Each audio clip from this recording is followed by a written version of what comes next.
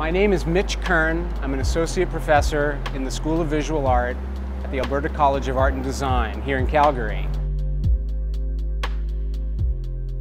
I've been teaching photography to my students for over a decade, and in that time I imagined that I could one day build a camera that would be big enough for them to sit in.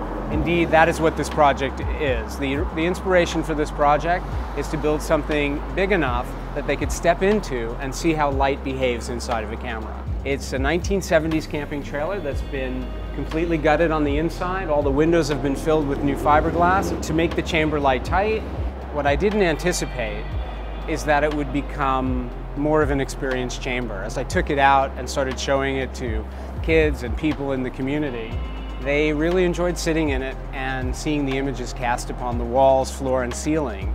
It all kind of comes together in a way that is like an art experience. I really don't know where it's going to go. I know I want to teach and to explore photography with my students, get them to use it as a kind of a research lab, an optical research lab. Part of my mission is to give back to the community and just bring it out and show it to audiences in Calgary.